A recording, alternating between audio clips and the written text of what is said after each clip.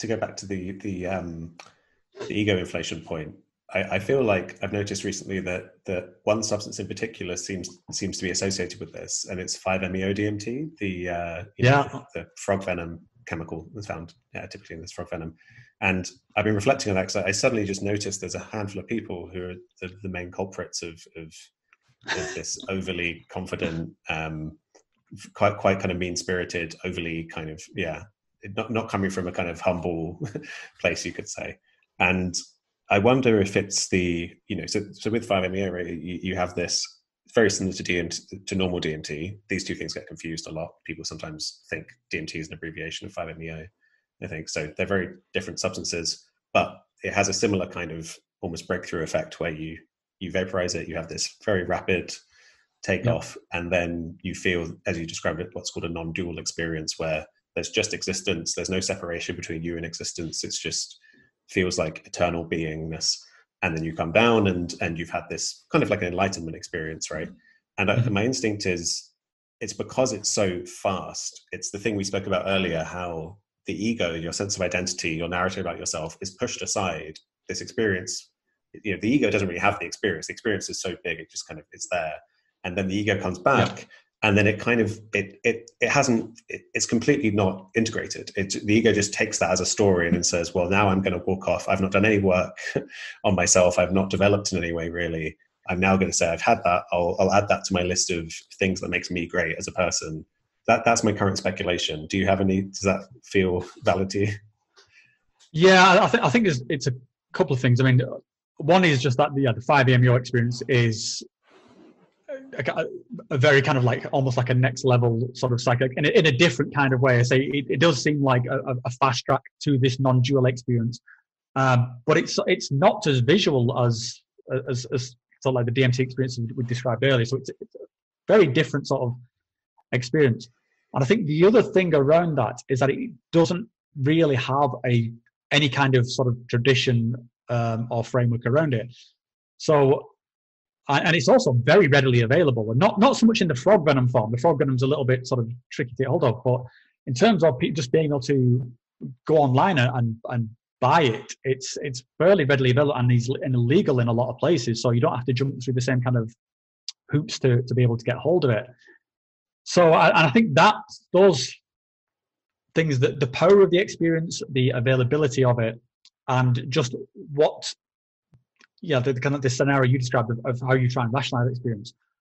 I think it is a kind of a bit of a almost like a perfect storm, really, because if you have somebody who has access to this stuff, and they are just kind of like doing it on their own, they could be sort of a very sort of loner type or whatever, then these delusions of grandeur can appear full font, and there's nothing there to challenge with. You've not got that kind of group share structure we talked about earlier. There's no sort of traditional framework. You might not even have sort of family or friends around you, and it's a very solo experience. So this is not something like, say, mushrooms, which you could do in a sort of in a group setting. This is very, I would say, even more of an ordeal than an NDMT. So, and I think with it, I think there is something to that 5-MeO experience, and it's funny that you bring it up, because it is something I've had my eye on recently. I've been watching a few documentaries about it. I have had an experience with 5-MeO with the Bufo, with the frog venom version, and with having seen a lot of this ego inflation going on, it's kind of a expression like, is there's something fundamentally in this that drives people nuts? Is there, is it one of those things where you are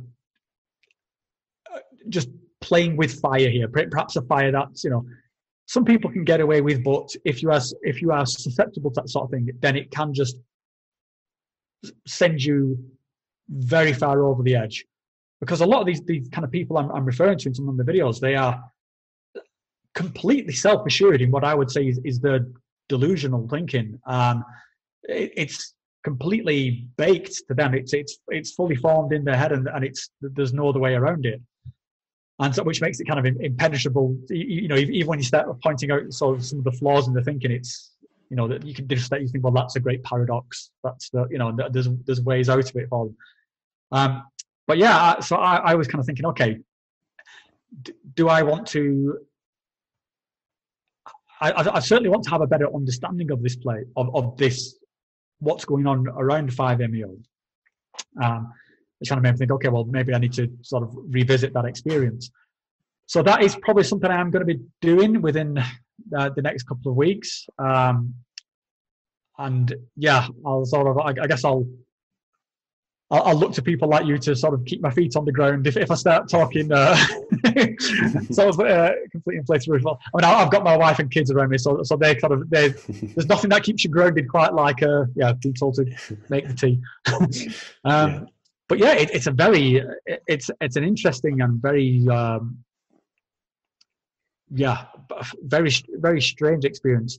I've just watched a really good documentary on it called I think it's called Bufo Alvarius Reloaded, and it's a kind of a sequel to another documentary around 5-MeO, which was called I think was it called the Hidden Secret or something like that.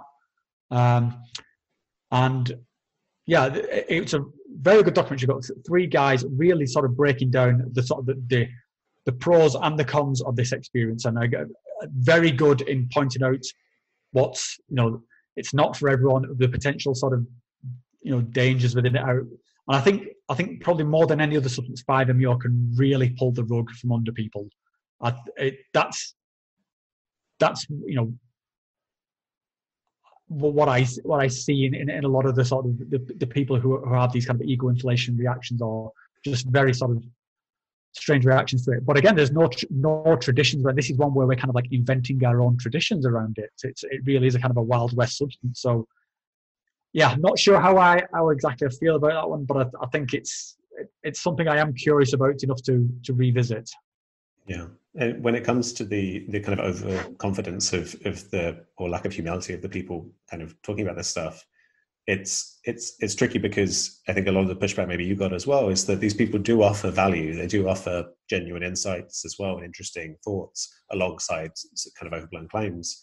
And the thing with the non-dual insight, as I think about it in its core, it is kind of different to everything else in that it's like it's so simple. It's kind of just saying like reality exists, everything exists, and you're part of it, and it's just a kind of a knowing of that in its most basic sense, like beyond words.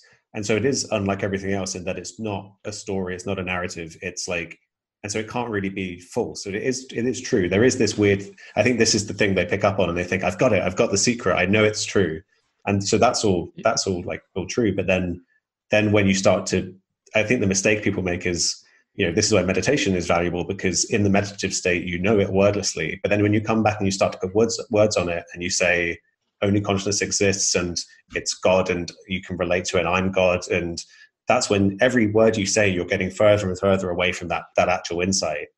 And that's where you can start to kind of, and then, as you say, once people start to claim that they can, manipulate the physical world with their mind, that's when you get into the realms of like, well, if you can, then you should probably just demonstrate it, because as no one has ever done.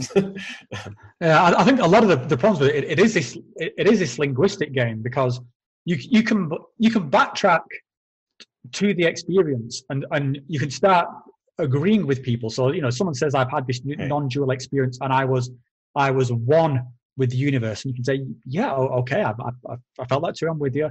And you can say, and that that everything in the universe must be like, it is all one, and we that thing is God. And you can say, well, sure, we could say it's God. It does. There is this feeling of the sacred, the divine. Sure, I can call it God.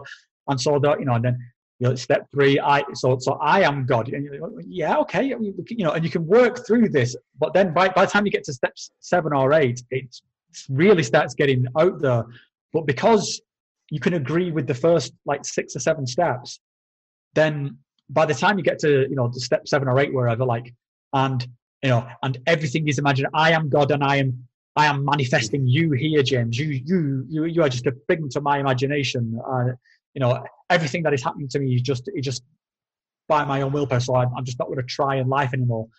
And by that point, there's just no breaks on that framework, because the kind of points 1 through 5 just seem so solid, and you've got the experience to back it up, that it's that little kind of jumping into the wacky is a jump too far for some people.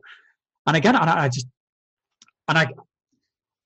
think a lot of the pushback that I get to these things is that people will instantly come back and say, you don't understand what God is. And it's like, I think I do. And I don't think it matters particularly. And I don't have I have never tried to argue that somebody is or isn't God. If you want to call that state God, go for it.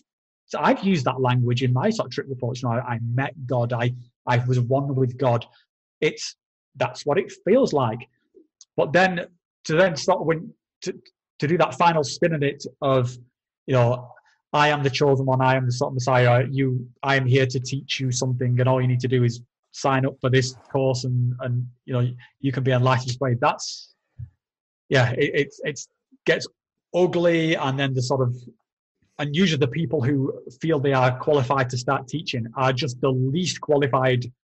These are people who are probably having a hard time, like I say, controlling their ego, and really what they should be doing is dialing it down and really sort of integrating the experiences rather than going through this kind of evangelistic phase, which we've all been through. And it's something I that's why I try and put this rational frame around it, because hopefully you can sort of talk them down and dial it down. Like, actually, dude, if you just come back to here, you'll see you don't necessarily need to be Moses on the mountain sort of waving the 10 commandments around. It's just I think it comes back to the kind of balance thing earlier of like the usefulness of skepticism in its right place, to kind of trim back these ideas. Because if as you said, like if people go down this train and they think, well, this is it, I should try and live in this enlightened state, and I should try and be just purely on this kind of this trip into the absolute, but they forget that they still exist as a kind of relative person in the world, and you still have responsibilities. And both of those, there's this thing in Buddhism called the doctrine of two truths, which I think is really valuable. Just that you don't just abandon this. You don't say this is just an illusion that we're separate, and so I'm just going to stop talking to you right now. I'm going to get up and leave. You can still, and that's the grounding to me. You get in touch with these kind of absolute states, and then you come back to this kind of grounded relative way of being, and not remembering that we shouldn't take this way of being too seriously, because there is another way that's more profound and more true.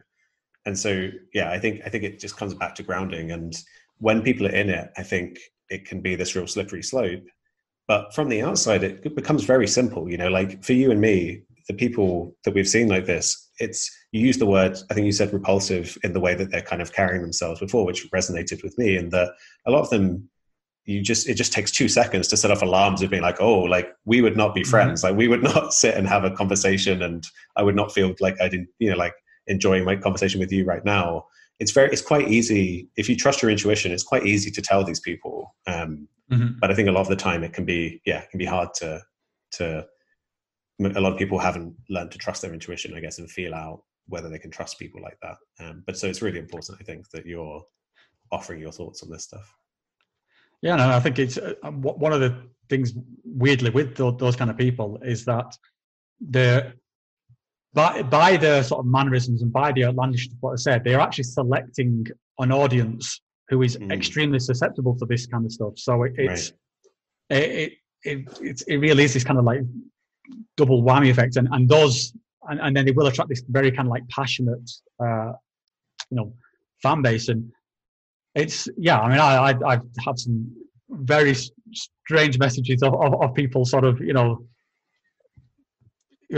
just the usual sort of internet sort of nonsense. But it's I worry that some people can get very very lost in these experiences, and then that will then sort of backfire on the entire sort of culture as a whole, and we end up back in the kind of like the Timothy Leary-esque sort of things, because that is where a lot of these sort of guru types go. It usually inevitably ends up with, I will give you large amounts of substances, and you will be just like me. You'll be awakened just like me, and that's, I think, pretty terrifying.